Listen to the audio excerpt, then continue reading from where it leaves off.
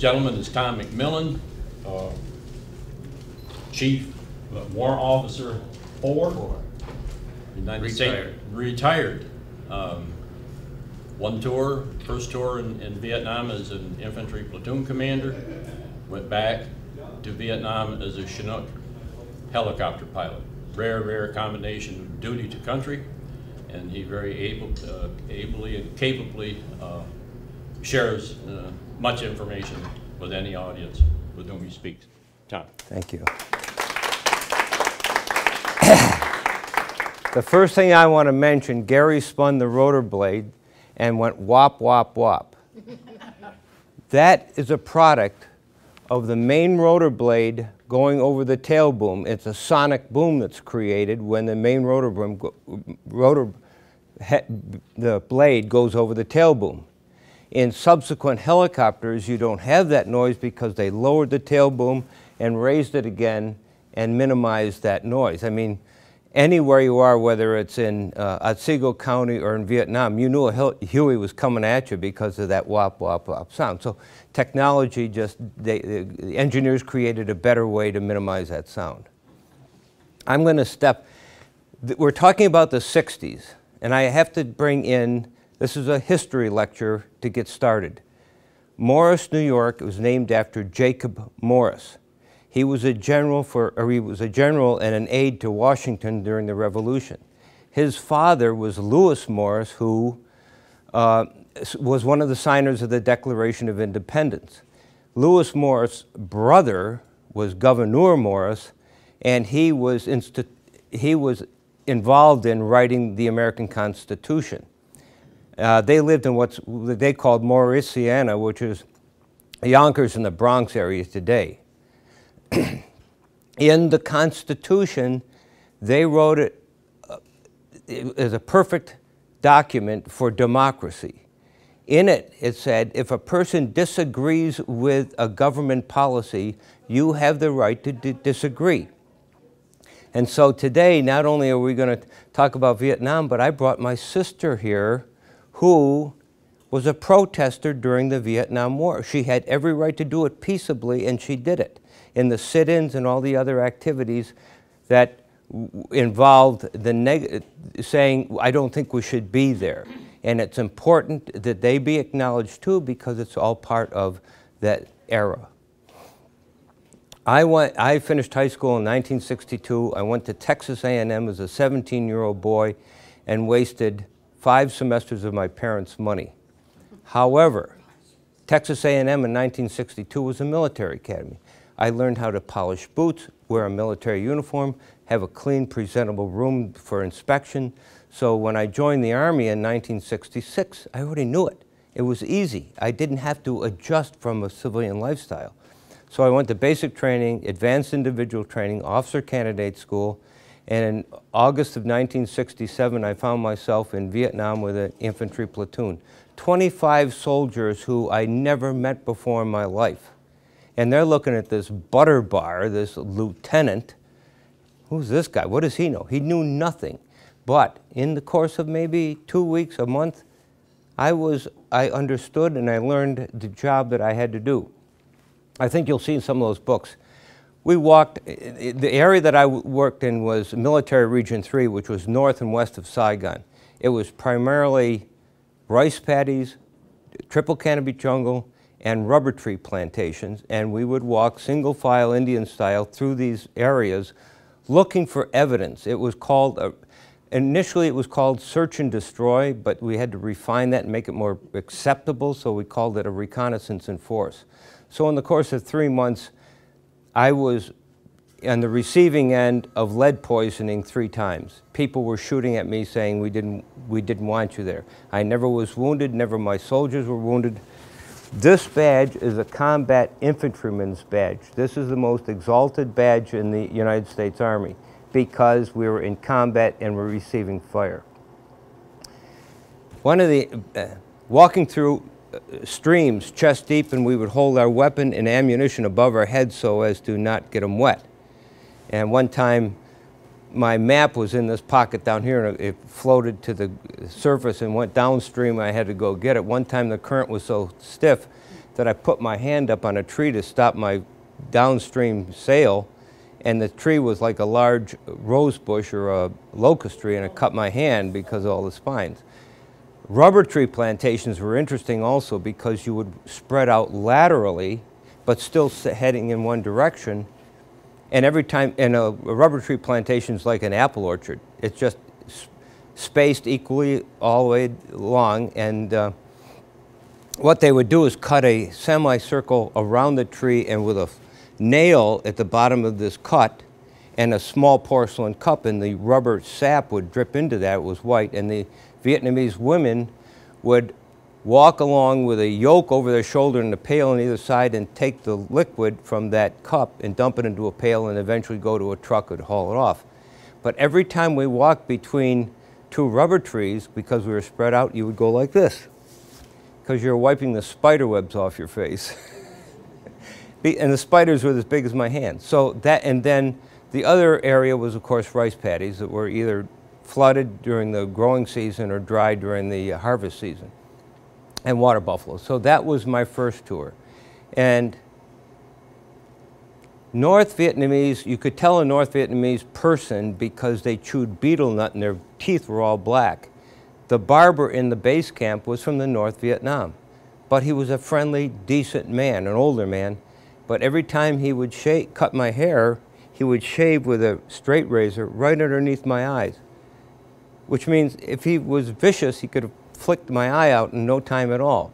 But he was a decent person, and we had Vietnamese workers come into our base camp to clean the place, and this is a little crude. We had what was called shit burners. Our latrines are just like you go in a campground. There are buildings outside, and underneath would be a third of a 55-gallon drum. And every morning, this shit burner would come into the company area, pull that can out, pour diesel fuel in it, and light it, and that's how we rid ourselves of the human waste. So those are kind of interesting experiences that we had. Then, after a completed year, I went to helicopter flight school, and I've mentioned to a lot of people that I'm afraid of heights. You're not going to get me on the roof of this building or at my sister's house. I'm not going to do it. So I had to overcome that fear of heights to be a helicopter pilot, and it was difficult. I was the last one to solo, and they tried to, I got in with another instructor pilot, and he had actually tried to scare me. And I had to act calm, even though I wasn't. But I progressed through the program, and then I got a transition into this aircraft. This is a Chinook helicopter made by Boeing Vertol, the same Boeing that makes airplanes, but their factory is in Philadelphia. This aircraft is 100 feet long, blade tip to blade tip. Max gross weight of a D model that I flew in the National Guard was 50,000 pounds. The aircraft weight and payload, they could pick up 25 tons. So it was a pretty impressive aircraft, and they're still used today, and the F model is all modern. So this is what I flew my second tour in Vietnam, and our primary mission was external sling loads, and I think I have a picture here. Yeah.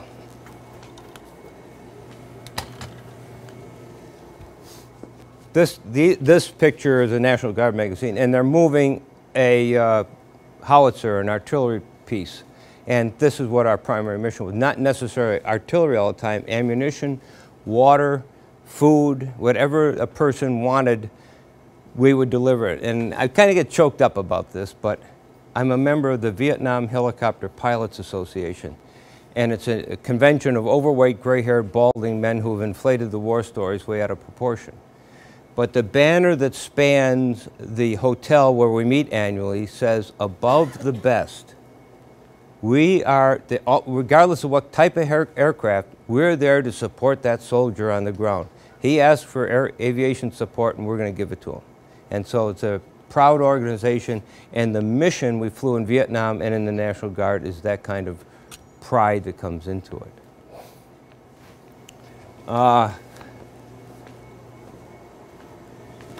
I showed this one. As a National Guard helicopter pilot, I flew these sky cranes. And the National Guard was kind of an interesting event in the 90s because government agencies would pay us to do a lift. This sky crane helicopter is over the Mount Rushmore. The tools to carve the heads were discarded between the heads, and so the helicopter with a center cargo hook on 100 feet of cable would go down in there, and a guy down the ground would load a bag of the tools, and it was taken to the museum. This is a sky crane helicopter made by Sikorsky in New Haven, Connecticut, of which I was qualified in also. I'm going to one of the most difficult jobs I ever had to do, the most difficult 10 minutes of my life.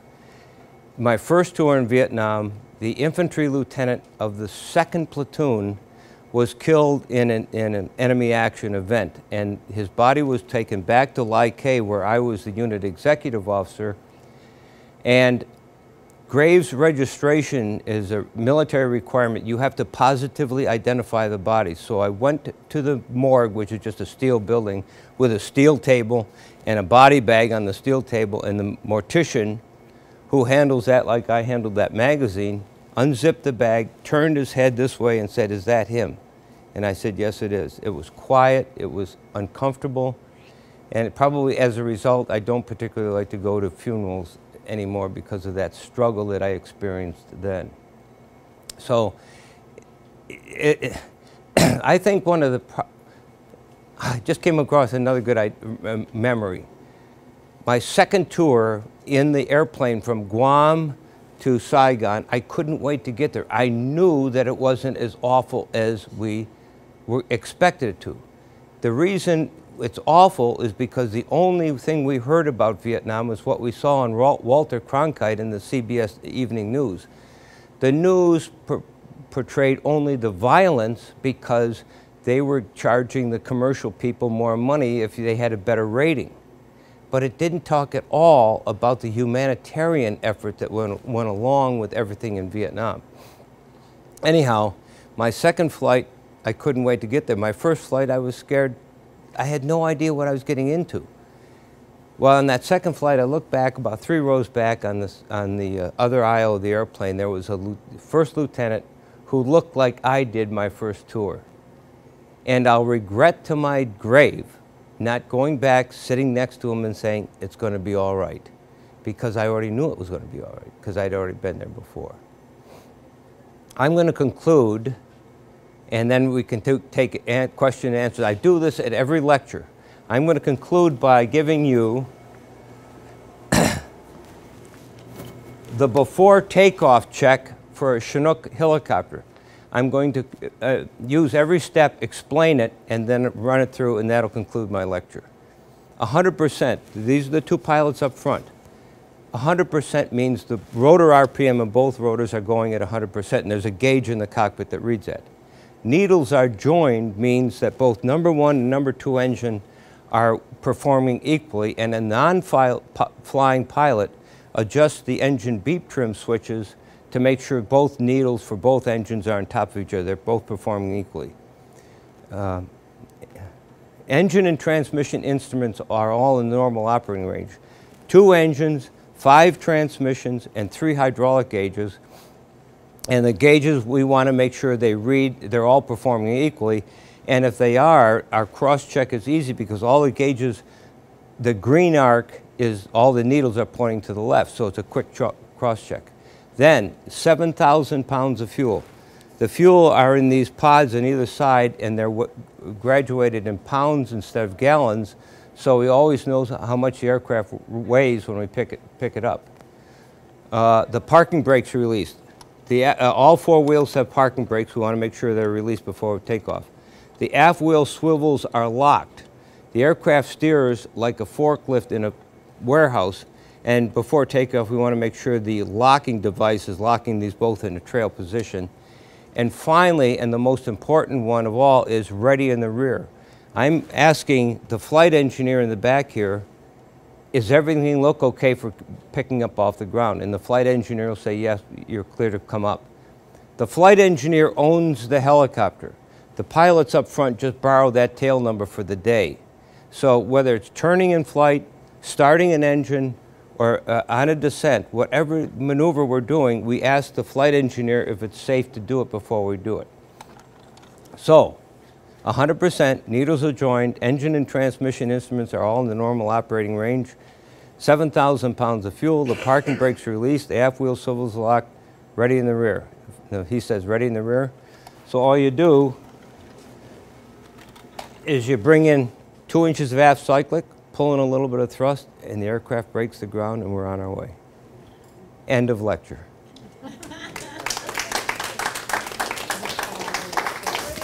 Now, what's that? Oh, thank you. I forgot about one story. May 3rd of 1971. And Bonnie, I'm going to mention your request also, I forgot. May 3rd, 1971, I was flying on the Chinook, and our mission sheets were, and I mentioned this yesterday, and everybody agrees, we didn't have copy machines. We had carbon paper pages behind the original. And so we had a copy of that, and each line would represent a frequency, call sign, pickup zone, and landing zone of a customer who wanted something delivered.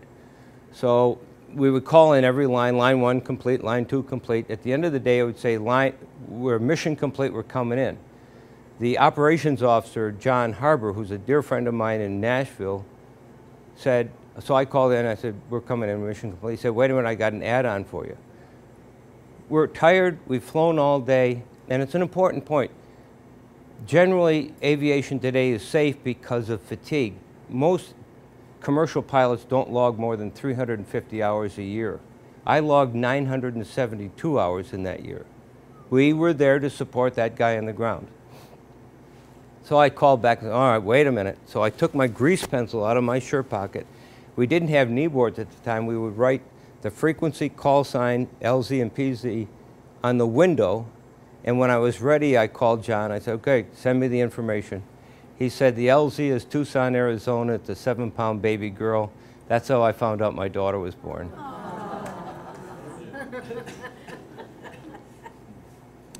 When I commanded a Chinook company after Vietnam at Fort Campbell in Kentucky, which is the 101st where Neil Riddell is, we told our soldiers, this is 1972, we told our soldiers, do not wear your uniform off post. Get changed into civilian clothes, because we were spit on, we weren't welcome, no one liked us. They were blaming the wrong people. They were blaming the soldier instead of the politicians who sent us there.